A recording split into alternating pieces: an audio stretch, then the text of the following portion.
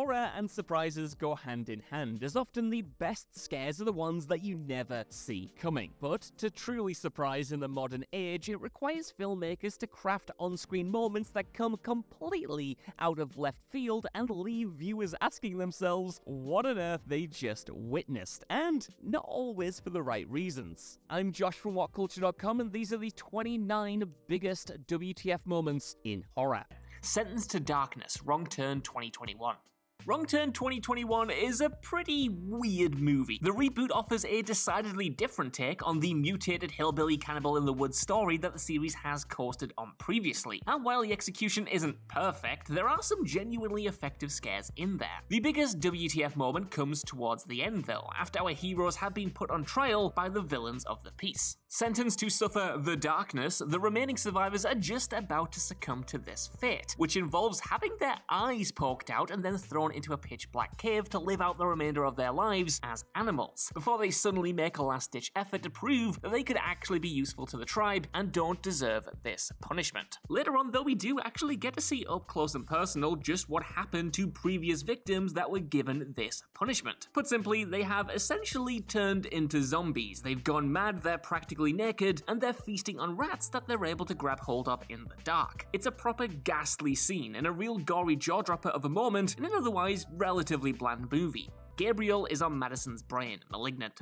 If you can't tell by the sheer amount of times this film has come up recently in other lists, James Wan's Malignant is a horror that's going to be talked about for a long time. That's partly because, whether you like it or you don't, it is undeniably full of WTF moments, from the absolute crazed opening to the many plot twists along the way. The biggest of these, however, comes just as the third act is kicking in. Protagonist Madison has been falsely imprisoned on account of murders committed by her supernatural brother Gabriel. It turns out, however, that the police weren't entirely wrong. Gabriel and Madison are two different people, but they just so happen to be sharing the same body. This whole time, Gabriel has been living on Madison's brain, taking over her body to live out his twisted revenge fantasy. This already bat-crap twist is delivered in an equally insane way, as viewers are treated to Gabriel going on a full-on killing spree in the prison, mixing the brutal violence of Mortal Kombat with the choreographed action of The Matrix. It's totally wild.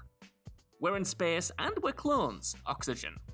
Oxygen was one of 2021's most pleasant surprises. While director Alexandre Aja usually dabbles in ultraviolence on a big scale, his latest is a chamber piece following a woman who wakes up trapped in a medical pod and running out of oxygen. The whole film centers not only on how she can figure out the sci-fi tech to escape the pod, but also why she's there in the first place. I mean, who is she? Where is she? Is she dying? Does she have any family? What year is it? All of these questions and more are answered over the course of the tight 101 minutes, but it's the reveal of exactly where the pod is that gives viewers the biggest surprise of the lot. See, while you might have assumed that the woman was locked in a hospital somewhere, maybe even against her will, it turns out that no, she's actually hurtling through space. She's in one of many pods, most of which have failed due to an accident, currently on a space flight, and oh, if that's not enough, our hero is also a clone. What's even crazier is that I haven't even spoiled all the twists in this movie, it just keeps going. Ed has a heart attack. The Conjuring, The Devil Made Me Do It. The long-awaited third Conjuring movie was a bit of a disappointment. It certainly lacked James Wan's directorial prowess, but it wasn't a total wash. I mean, after all, Patrick Wilson and Vera Farmiga are so charming as Ed and Lorraine Warren that a lot of fans, including myself, would probably just happily watch them read the Spirit phone book. Still, few expected The Devil Made Me Do It to properly shake up the formula. However, the introduction does subvert expectations quite considerably by having a demon give old Ed a heart attack during an exorcism gone wrong. This isn't just brushed off either. For the rest of the flick, Ed is at a serious disadvantage, unable to contribute in the same way that he could in previous movies due to his damaged health. It flips the dynamic of his marriage as well, and for the first time in a long time in the series, allows the main character's peril to feel genuine. The nerd is brutally murdered. Fear Street 1978.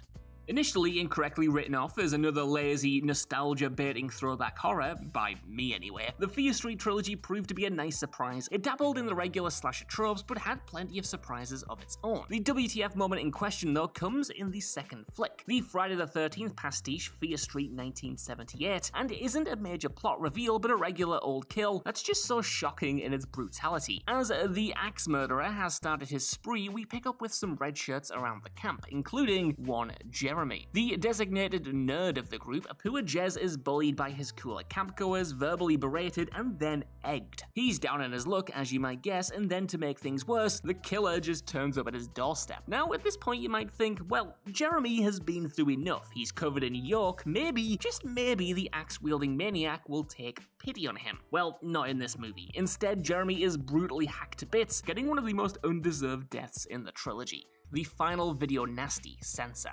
A period piece following a BBFC censor at the height of the UK's video nasties moral panic, it's an evocative, haunting movie with an ending that's particularly powerful. Our protagonist Enid has made it her mission to eradicate gory movies from circulation, traumatized by the disappearance of her sister at a young age. Quite quickly, it becomes apparent that this censorious obsession comes from a place of mental illness though, as Enid believes that some of the VHS tapes have supernatural powers and that her missing sister is actually an actress being forced to perform in these exploitation flicks. The jaw-dropper of an ending sees the censor invade a night shoot where her quote-unquote sister is currently filming her final role. This is where things get weird, as censor itself transforms into one of these video nasties, as the aspect ratio slowly shrinks and the film stock gets grainier. Enid is giving into her delusion that she's no longer on a film set, but actually a real-life final girl saving her sister from murderous filmmakers. The movie ends with a terrifying final scene that crosscuts between the happy ending that Enid has constructed for herself in her mind and the true reality of the situation, that she's had a mental breakdown, killed a movie crew, and then kidnapped the lead actress. The Sudden End, A Quiet Place Part 2. While most of the entries on this list have been welcome WTF moments, this one is a little bit different. A Quiet Place Part 2 is a good movie. It's a worthy, more action-focused follow-up to the original, but it's also lean to a fault. The story is pretty simple. One group of heroes investigates a radio broadcast that could belong to a sanctuary untouched by the alien menace, and another stays at home base to look after the new baby. The former group, made up of Cillian Murphy's newcomer Emmett and Millicent Simmons' Reagan, make it to the source of the radio signal and do indeed discover a community of humans living in relative peace. The only person we really get to know there, though, is Jaimin Hunsu's unnamed character. The idea of having this safe haven opens up a whole bunch of new possibilities for the franchise, but sadly, they're all swept under the rug as quickly as they're brought up. That's because immediately after it's introduced, an alien decimates this entire village, and without even getting a name, Hunsu's character is equally unceremoniously killed off. Shortly after that, the entire film comes to an abrupt end too, with our heroes still separated. So what happened here? It's like the filmmakers ran out of time and just wrapped everything up as soon as they could so they could go to the pub. I'm all for abrupt endings, but this one is maybe a step too far.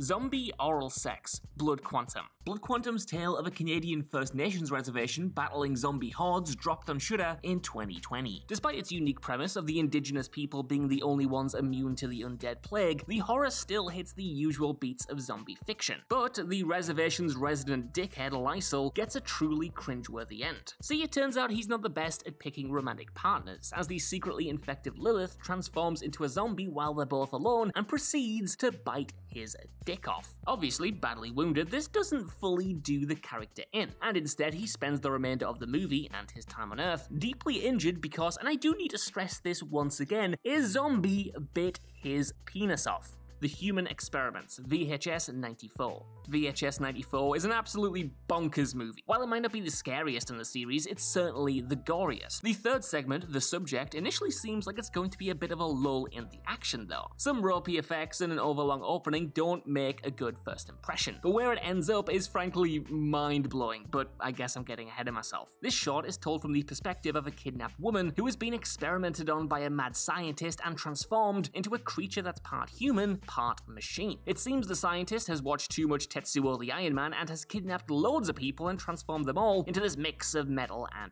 flesh, to varying degrees of success. As our hero breaks free and brutally murders the corrupt cops who view her not as a victim but a monster, which is all filmed like the best first-person shooter game you'll never get to play, by the way, she comes across a bunch of these failed attempts, including one poor woman who's been bisected and is lying on an operating table. It's a truly visceral visual, and knowing this woman is better off dead than in this weird in-between space, our hero unplugs her wires and lets her pass on.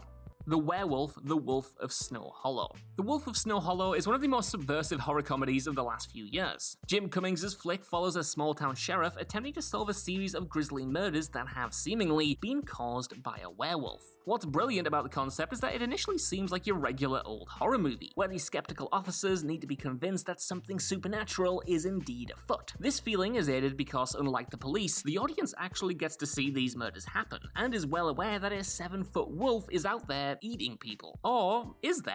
I mean, we certainly see a wolf, but it turns out that not everything is as it seems. The ending's big reveal proves that the police were right to be skeptical, as nothing otherworldly was responsible at all. Instead, the killer is a delusional psychopath who dresses up in a convincing werewolf cosplay to live out his weirdest animalistic desires. I mean, who saw that coming? Spears asks Anna to kill him Black Summer. Main characters aren't supposed to die, especially in the realm of TV. After all, how many times have shows lost their lead character and suddenly seen a major drop in viewers? Well, this potential fate did not worry the writers of Z Nation spin-off Black Summer. However, Spears' death in the penultimate episode of Season 2 isn't WTF worthy in and of itself, but rather it's the build-up to it. See, he's shot in the first episode and spends the remainder of the second season succumbing to his wounds. Rose's daughter Anna is the one to actually put the dying soldier out of his misery as well, hardening herself for the road ahead and letting Spears die happy in the knowledge that Rose, who he cares about deeply,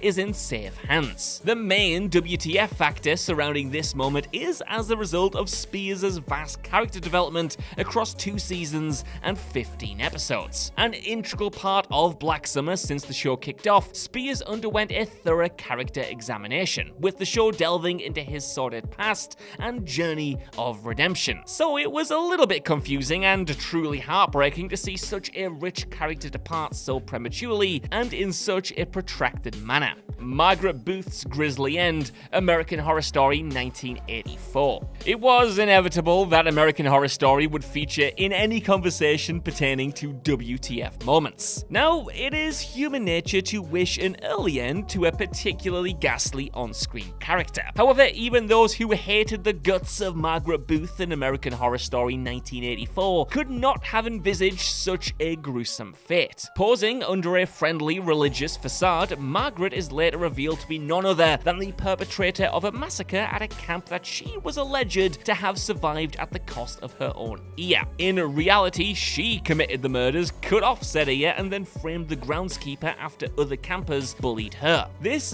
baffling twist alone could merit inclusion on this list, but it's Margaret's nauseating end that just about tops it, as her limbs are chopped off and she is decapitated by the camp's vengeful ghosts before her body parts are then thrown into a wood chipper and sprayed off the site of the camp in an attempt to prevent her from returning as one of them, which does not succeed. The Red Room, The Haunting of Hill House. The most bewildering revelation and a WTF moment from Netflix's paranormal extravaganza The Haunting of Hill House occurs in what is revealed to be the stomach of the insidious structure. The surprise turn of events is that the so-called Red Room of Hill House, supposedly locked up for years by the way, has actually been open the entire time and malevolently feeding on the family inside. In fact, the room is actually able to morph to suit whatever form will keep a member of the Crane family inside the longest, as that gives the house longer to feast like a sinister parasite upon them. The Red Room takes many alluring forms for the Cranes then, appearing as the perfect family space for Shirley, a dance studio for Theo, and Luke's childhood treehouse amongst others, all of which play on the characters' loves and are perfectly designed to snare them for more time. The true nature of the mysterious room though is a shocking twist that is almost impossible to see coming, leaving viewers in a state of awestruck shell shock. Dorothy's episode, Servant. In and of itself, Servant is one of those shows that constantly has viewers questioning what on earth they're watching. And that does admittedly tend to happen when famously enigmatic master of deception M. Night Shyamalan is heavily involved in the production of anything. Now, the plot of Servant centers around the Turner family, a husband and wife duo in a crumbling marriage as the result of the accidental death of their infant child, Jericho. Indeed, the only thing that snaps wife Dorothy out of an almost vegetative state of grief is the use of a lifelike doll who they name after their deceased son, as Dorothy firmly comes to believe that Jericho is their real child. In arguably the show's most shocking moment to date, Leanne, someone hired to look after Jericho, is locked in a terrifying attic by an unhinged Dorothy after Jericho goes missing. What follows is a legitimately unsettling episode as Dorothy wakes at 2 a.m. every night to viciously beat Leanne for information on Jericho's whereabouts as she descends further and further into the depths of manic depravity, saving her most WTF-worthy feat for last as she then buries Leanne alive in the basement. Tyus's shrine, Yellow Jackets. Yellow Jackets has been a major feather in Showtime's illustrious cap. The show itself follows two different timelines. One focused on a group of young victims who survive a plane crash that leaves them stranded in the middle of nowhere, and another set in the future following those same people after they've returned to society and grown older. Now, the show had already revealed that the character of Tyusa had been deeply affected by her time in the wilderness, with her sleepwalking alter ego already displaying a propensity for eating dirt and climbing trees in the middle of the night. Though on the surface she does seem well put together and adjusted, it seems that the character's trauma has been manifesting when she goes to sleep, resulting in a reveal for the ages. After slowly realizing the extent of her actions, she finds a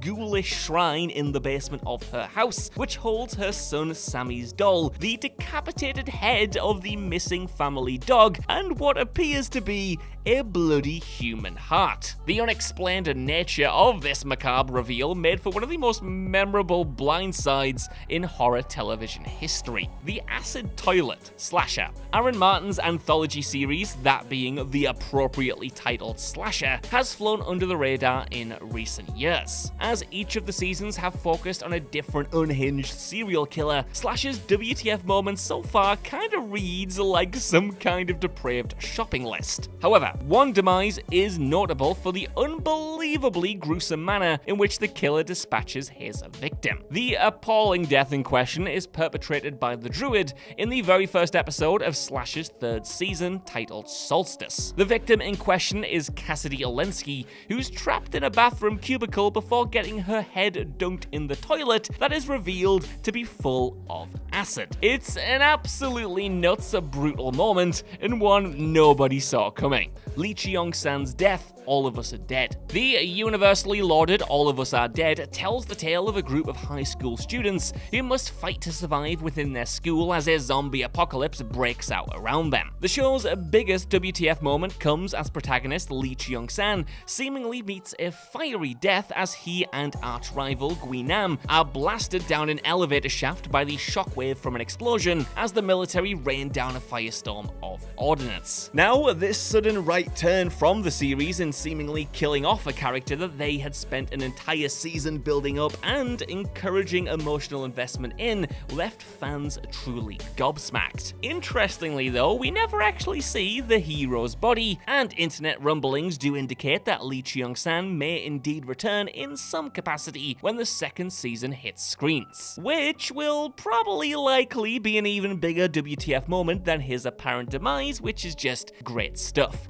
Vecna kills Chrissy, Stranger Things. Stranger Things' Volume 4 brought the series to even bigger heights than before, and part of the appeal of this time around was down to the new ultra-villain Vecna, who terrorized and then brutally murdered cheerleader Chrissy Cunningham to get the new season off to a bang. Now, admittedly, while the series always has had memorable villains, none quite came with the same level of threat as Vecna, who swiftly reveals that he is more than capable of doing devastating damage in a person's mind as his victims snap into a trance in the real world while their minds are transported to a horrendous alternate dimension in which the villain hunts and murders them. Viewers knew from previous scenes that Vecna could torment his victims with nightmarish villains, but this does a little to prepare them for the monstrous villain gouging out Chrissy's eyes and snapping her limbs like matchsticks in an absolutely macabre conclusion to the first episode of Volume 4. The congregation drink the poison, midnight mass. Once again, it's hard to pick a single WTF moment from a show where the opening episode ends with hundreds of dead cats being washed up on a beach. But one particular abominable sequence from Midnight Mass does spring to mind, and that of course is the absolutely horrifying scene within the church in the series' penultimate episode. Now, by this point in the show, we've already had the reveal of the quote-unquote angel, the fact that Father Paul is actually feeding his congregation vampire blood,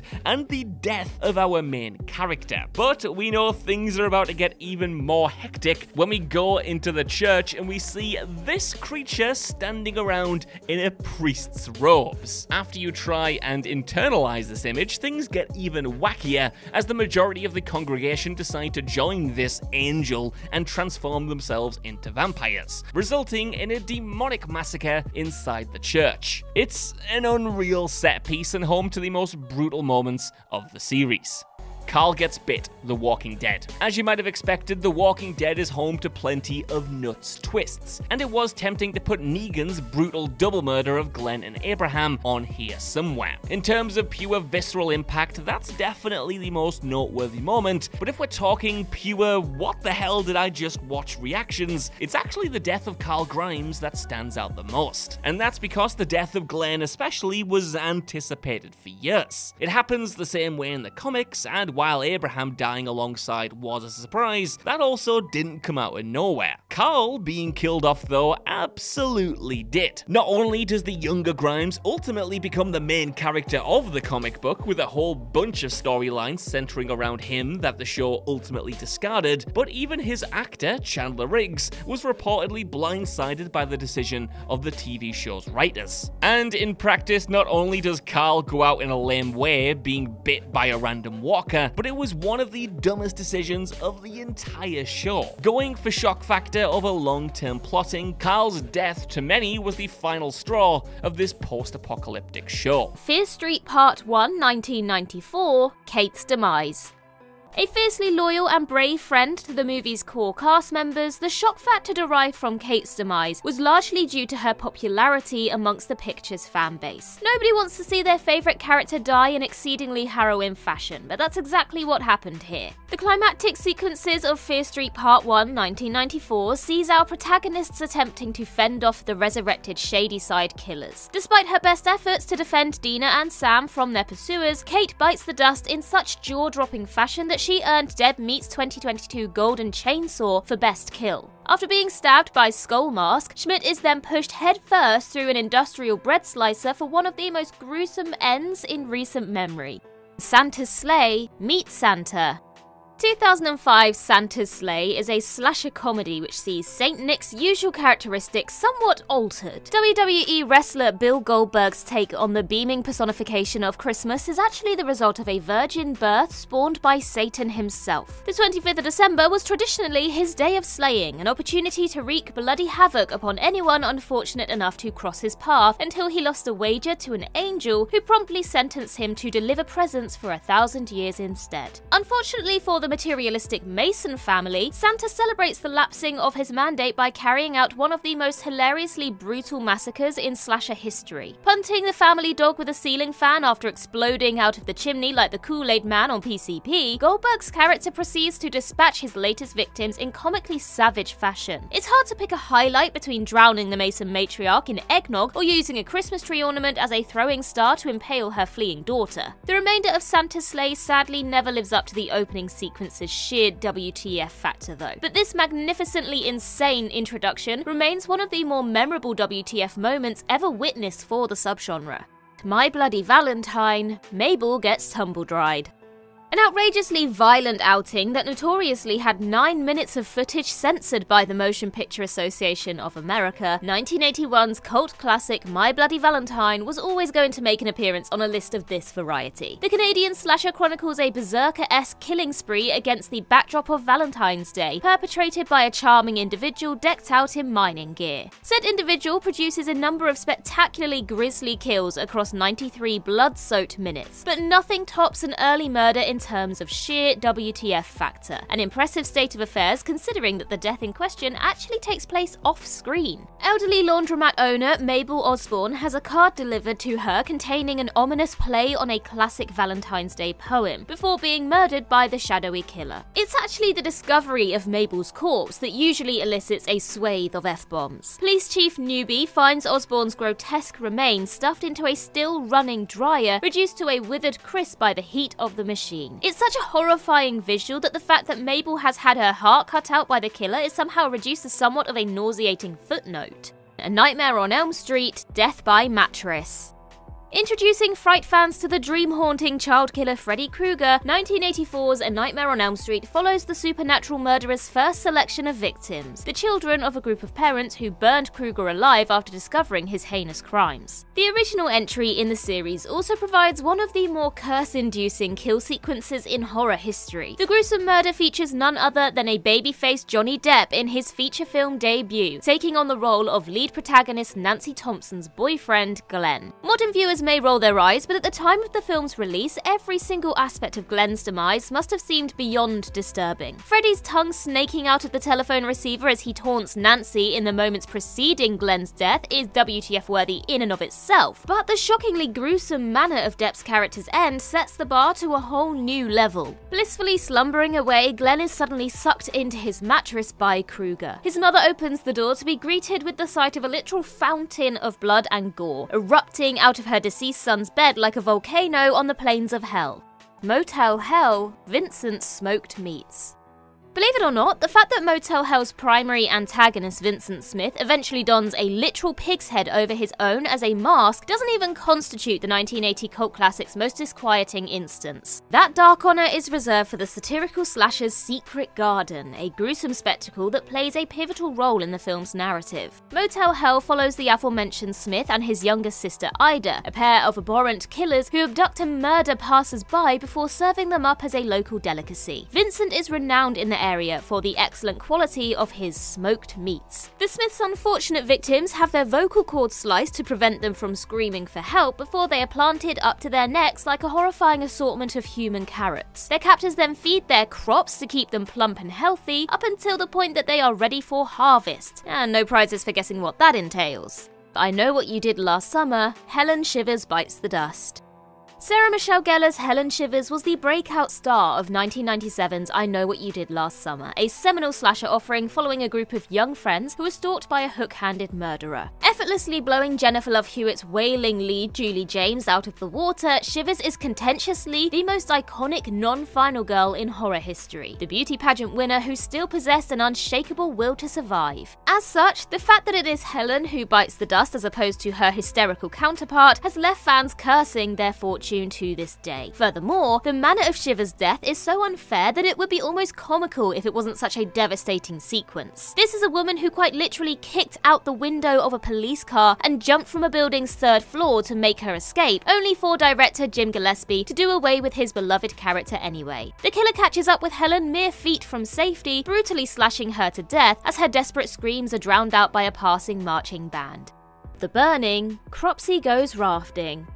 The Burning follows the murderous exploits of Cropsey, a caretaker who was hideously burned in a prank gone wrong and presumed dead. Cropsey soon returns to wreak bloody havoc on the nearby Camp Stonewater, where he goes on to become the perpetrator of arguably the most WTF-worthy massacre that horror audiences of the time had ever witnessed. After canoes go missing from Stonewater, several camp members improvise a raft and paddle off in search of them. They soon discover one of the missing canoes, only for a homicidal Cropsey to suddenly emerge from the boat and butcher them all, using nothing but a pair of pruning shears. Legendary horror prosthetics artist Tom Savini's mastery is on full display as severed fingers go flying and blood spurts from a litany of nauseating wounds against the backdrop of the doomed character's desperate screams. Contemporary viewers may snigger, but at the time of The Burning's release, this was about as harrowingly violent as anything that had ever been seen on screen. House of Wax, Wade's death. The most shocking death in 2005's House of Wax is undoubtedly that of Jared Padalecki's Wade. Committing the cardinal horror sin of becoming separated from the film's core group, Wade is soon ambushed by Vincent, one half of the murderous fraternal duo, who subdues him by gruesomely slicing through his Achilles tendon. Things only get worse for Wade from there. Vincent encases his agonized victim in molten wax before arranging him as an exhibit in the twins' nightmarish museum. Wade is eventually discovered by his friend Dalton, who attempts to remove the covering from his stricken companion, but succeeds only in peeling off his skin. As anguished tears stream silently down Wade's cheeks, Vincent sneaks up on Dalton. While his initial blow misses its intended target, the killer's vicious swing slashes off half of Wade's frozen face instead. Rather unsurprisingly, the unfortunate young man proceeds to die of shock from his ordeal soon after. Psycho, The Cellar.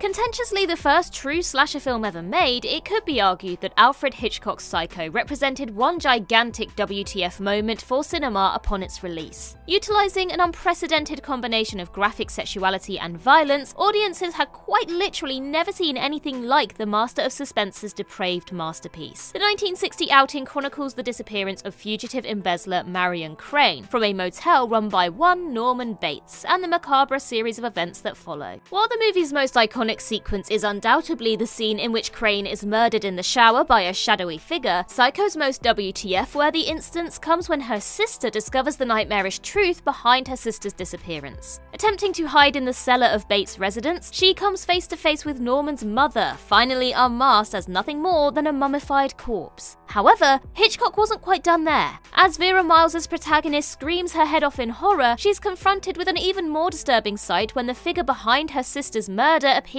in the cellar doorway. It's none other than Bates himself, wearing a dress and a wig to complement his dementedly unhinged smile as he charges towards Leela with a knife. While Bates is thankfully subdued by John Gavin's Sam Loomis in the nick of time, Psycho's cellar sequence remains a front-runner for the most seminal WTF moment in the history of the horror genre.